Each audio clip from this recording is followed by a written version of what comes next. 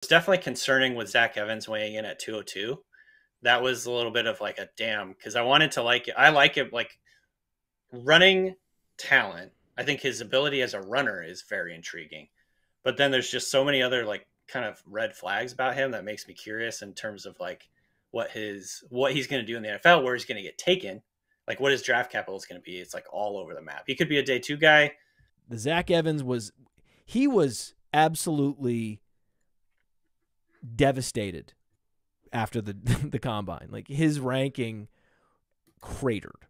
Yeah. Just because he became a different type of prospect. If we have to reclassify you and your whole profile after a combine, that's usually bad. It can be good, but it's usually bad.